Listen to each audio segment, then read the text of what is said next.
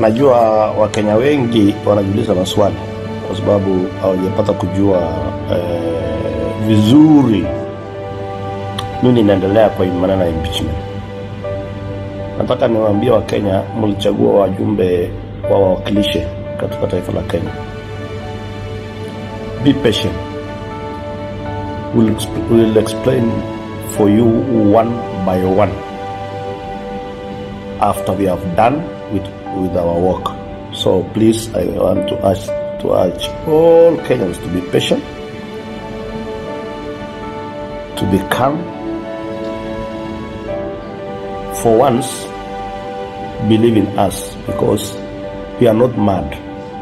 More than 280 MPs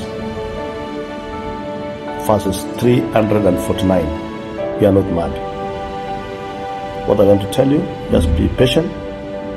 And what we are doing, it is for the country, and it is good for the country. After these old things, I see some people that are sponsoring others to say, oh, Ruto must go, you what? That's not a problem. We have to secure our country first. Hiyo yote inaendelea hapo na kukua sponsor ni kama ile Gen Z walifanya kazi yao siku ya kwanza. Wiki ya pili ilikuwa kubadilisha serikali. Na tutawaambia kila kitu pole pole. Number 2.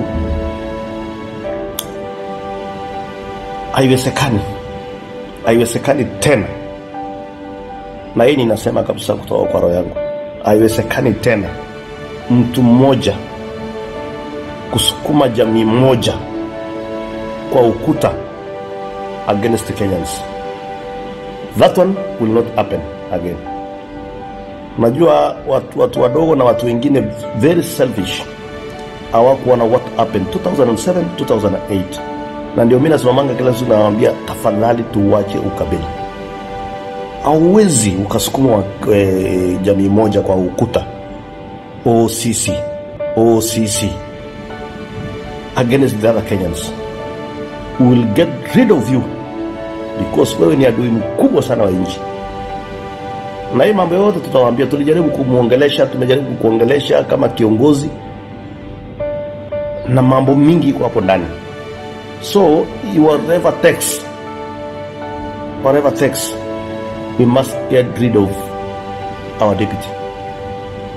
Tuko na watu wengi kutoka hiyo mlima inasema izuguse Murima, sijui Murima, tukilala Murima, tukiamuka Murima, tukiamuka fitina, tukiamuka sijui nini.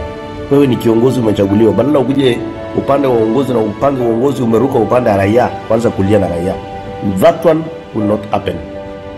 Hata uchochee kiasi gani, uzuri, ukweli na uongo itaridhika siku moja.